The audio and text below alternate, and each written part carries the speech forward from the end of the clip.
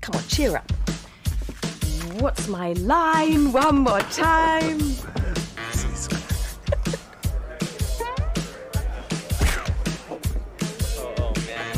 That is the home of the actual Pucamachubu, the actual Pucamachimi, the actual Pucamapipi.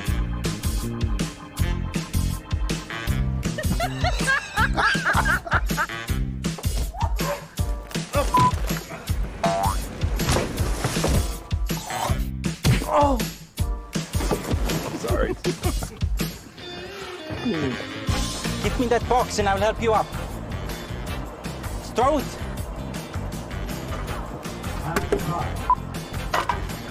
Yes, yes. Hard.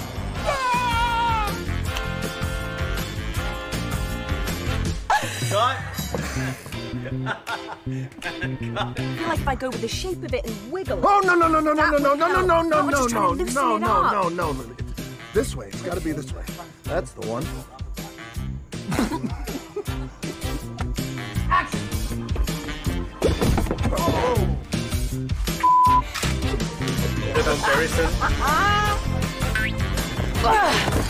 Oh! Oh my gosh. I do not. Yeah. Bugger. Sorry. Oh, that is way too heavy. You. Sorry, I've got trouble for this. Sorry. Oh, dear. Darling, she popped. Oh. Sorry. Sorry. Sorry, dears. Sorry. I was great on it. I was good.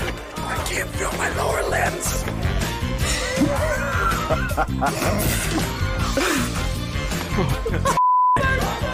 Would you like to bite down on my stick? Francisco warned you not to come to my jungle, and here you are.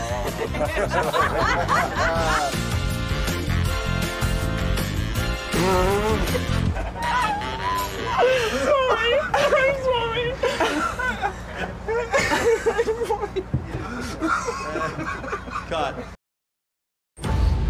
Jungle Cruise is about adventure. You are being transported, and you are going on truly the ride of a lifetime.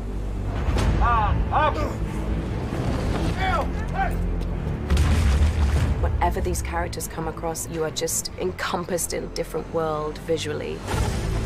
So it's ever changing as they're taken down the river. The experience is ever shifting. The myth is real. We build on mythology and created characters and situations that put the audience in that ride. You really want to have a lot of emotion and heart in your films, but you also want to have big, memorable set pieces and create those thrills and really transport the audience.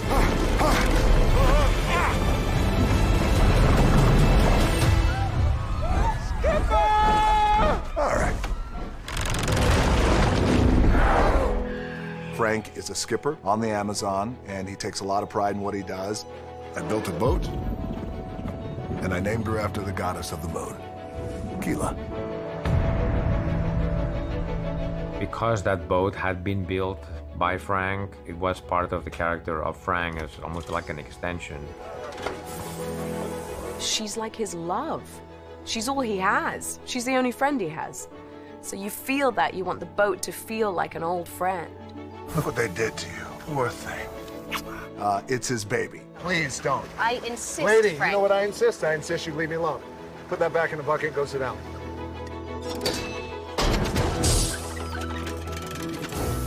It's a kind of lovable, you know, old tramp steamer kind of thing, which Frank kind of is in many ways. This is my engine. Nobody touches my engine but me.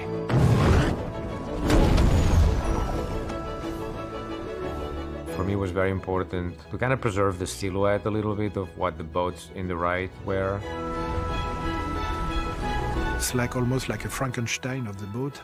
Because if Frank is immortal and he spends his time to adjust, rebuild, so this boat is made of like 25 moments of construction. She was one of the things we were most excited about making in this, and I'm so thrilled with how she came out. The colors, the texture, the ruggedness. I think John Vincent did a phenomenal job at designing it, just bringing all the little details that made La Quilla in the way that I envisioned it, something both beautiful and practical. She weighs nearly 30,000 pounds with these electric engines from Germany that have BMW motors in them. We could get the boat up to 7 knots. How nice of you to join us. Why don't you jump in the water? I don't want to talk about it. She can't swim. You booked a river cruise and you can't swim? I mean, the movie obviously is called Jungle Cruise, so people get on a boat and they go up the river. These days you can have the water a bit digital, but we had a lot of water interaction. We had a lot of people going into the water, out of the water. Even when Frank is dangling from the side, his feet are on the water. So we needed to have the boat in the water. Jaume explained he wanted a large portion of the movie to be filmed on a tank in front of a blue screen and outdoor light. We were on it for a heck of a long time, on this water tank in Atlanta, and it really felt very real. Butter churn, how literal a metaphor? If you have anything of value, I would recommend you store it below deck. Here we go.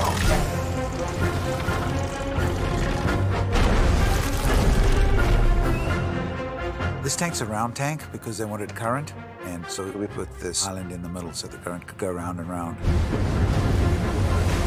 Jaume needed the boat to be able to move, to spin, to rock back and forth, to gimbal around. So that was the first thing we set out to design on this film, was the tank and the gimbal for the boat.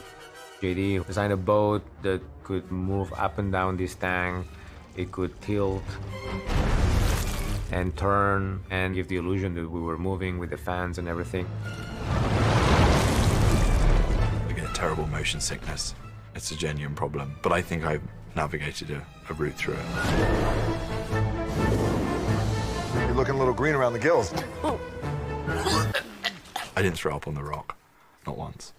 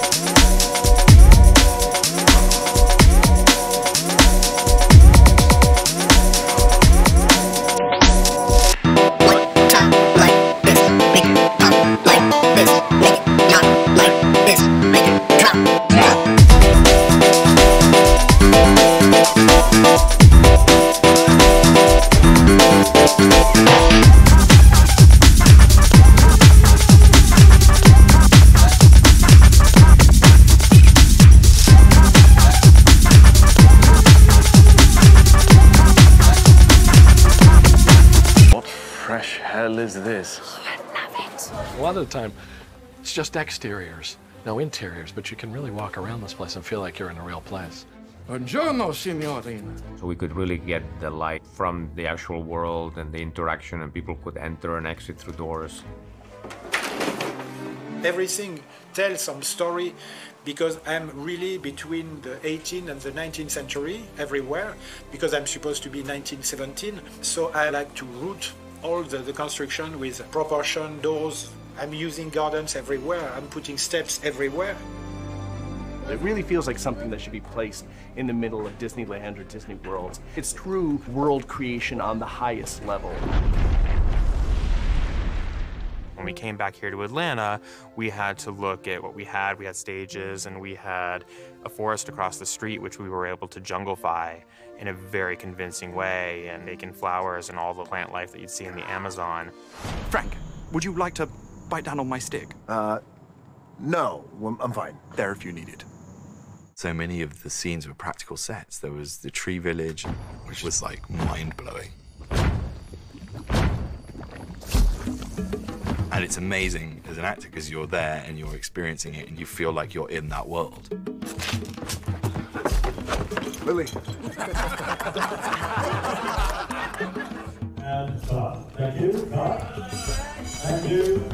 The Tree Village, it's like something very, very classical. It was a little bit complex to find the structure of the jungle, big trees, vines, and plants, like the density of information and the fact that I had many layers of material, a mixture of polystyrene, resin, silicone, real branch, fake silk plants, and real plants.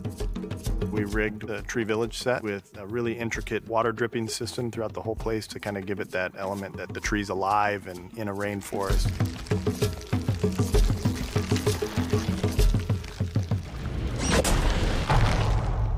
This movie has a lot of visual effects. For the jungle aspect, we started the movie thinking that we would go to the Amazon, we would shoot some plates, and then we would just composite the blue screen. But it became obvious that it would take months to go get, because all these amazing places in the Amazon are really far away from each other. So we decided to go full CG on the Amazon, and that really freed us. So we'd create this lush environment in the computer, and I was just blown away what these artists with their tools today could do with plant life and water, and the eye for detail was just amazing. It's really all about the wildlife. You want a lot of mosquitoes and things that you might not even notice, but it makes it more lively and really just helps tell the story and sell that it is the Amazon, even though it's not. In terms of Proxima, I think what they did was incredible. That was Weta. They've done incredible creature design. They spend a lot of time analyzing real animals. The detail that they brought to Proxima, there's so many little tiny intricacies. It's the fur, it's the eyes. And then you start to figure out how it moves. Simple things like her walking. The first shots where you see her in this bar scene, she's just simply pacing into the room and looking around as a predator does. And it was about getting all those subtleties down. You want it to look visceral and real. You want to see all those muscles and you want it to come to life. Action! We had an on-set actor dressed in a cat suit to perform as the cat, and then that actor was erased and Proxima was put in its place. I also did all the creature movement on Disney's Jungle Book, so that was a big help in learning an animal movement. He was basically an eye line for us, and it gave something for the actors to act to.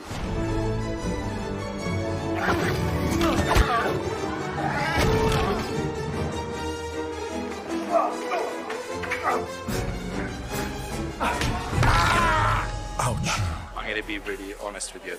Up until today, I thought jaguars were the black ones.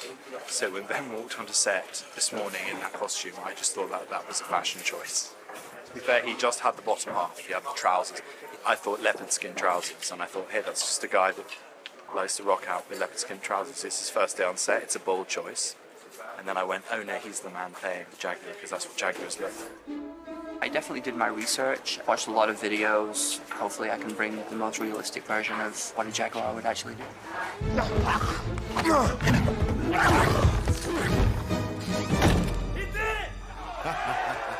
We wanted to create a cat that was scary but also endearing at the same time, people could relate to. And Weta just did a spectacular job.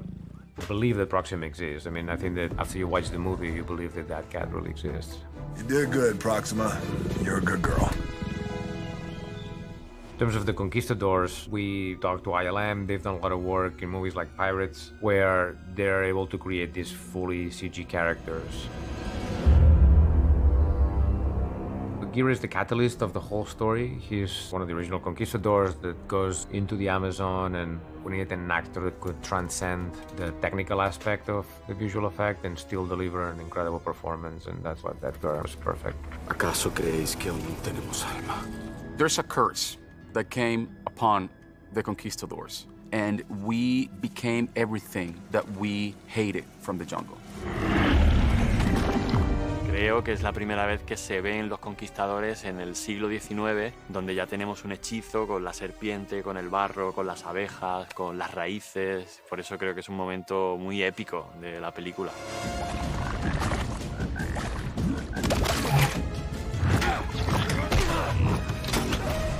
Melchor is this conquistador. The way he's cursed, being covered in mud and frogs, really doesn't match well with something who's worried about being clean, or who's gonna spend like 400 years in the jungle surrounded by frogs and mud. Somos asquerosos. Habla por ti, ¿eh? Yo estoy buenísimo. Sancho is made of bees and beeswax and honey, and he is amazing. The bees are always breaking down and building honeycomb on him, and he's just kind of oozing honey. Gonzalo is made of vines. We wanted him to move like time-lapse photography, like when plants kind of grow, because it's creepy. And I became the Lord of the Snakes because I killed a snake, and I feared them, I hate them. So that's part of the curse.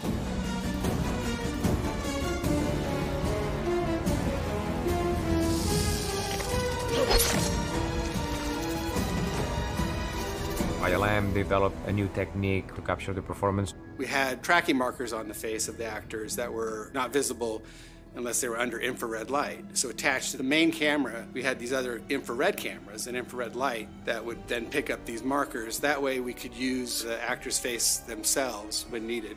So the actors didn't have to wear the usual helmet cameras, so they could act normally within the scene. Action!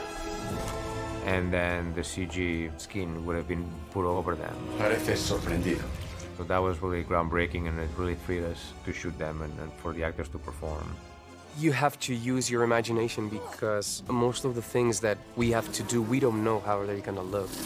When I move my hand and mud's gonna be dripping. So how would you move to give a lot of options to the FX guy afterwards to put mud on that movement?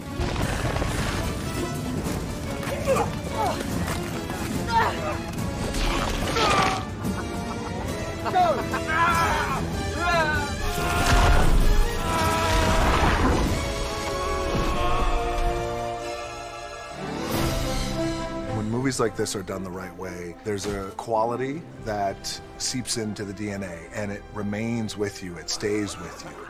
You're taken away. Did you like it? That was good. We had all the tools necessary to make everything feel authentic. The action pieces are so big, and we had such a great visual effects team and production design team, and I think that makes the action very enjoyable for the whole family.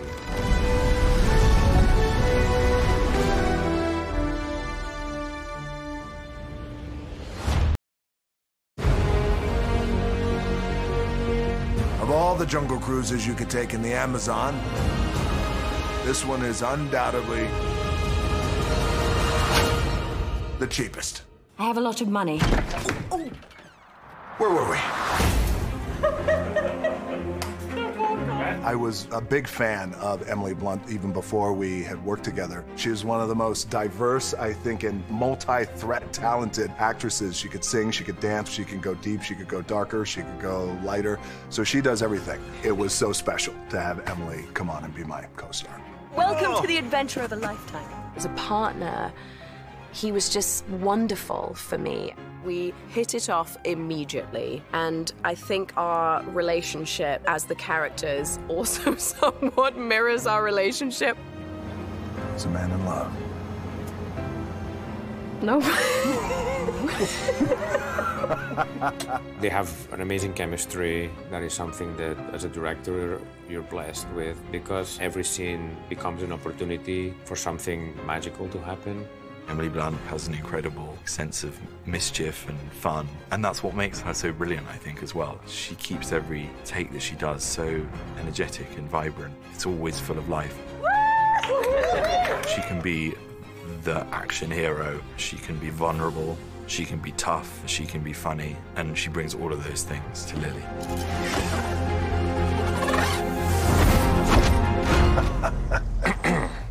2 beers, 2 steaks, mahage feijão. Let me do it one more time. So, here, and I'm off to a good start.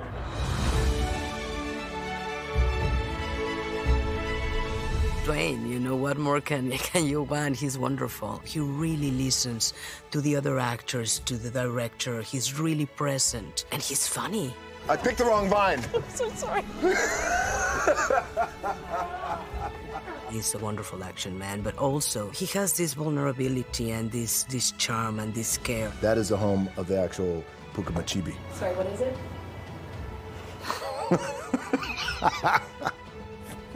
Sorry, that's my fault. Dwayne is so innately funny and so quick, and I think he's also not afraid of looking a bit silly. You like it?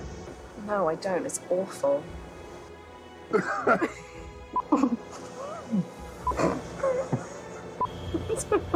I really felt his sort of commitment on an emotional level to this movie, which is just so wonderful to work with, because then you know you're fighting to make something really special with someone every day. I love how they're the antithesis of one another as characters, and in some ways Dwayne and I are like the antithesis of one another. It's sort of a funny idea of us being a couple in this movie, but somehow it just works. I asked him, would it be okay if we come and use your gym? And he was so nice about it. He was like, absolutely. And I spoke to the producers and they said, did he let you in the Iron Paradise? I said, yeah. And they said, oh, no one's ever been allowed in there. So I was like, felt very special. After I picked them clean of meat. Yeah, yes, yeah. Oh, all right. Am I going to be looking at you for that one? Yeah. It's just the way you hit the T on meat. It's a lot.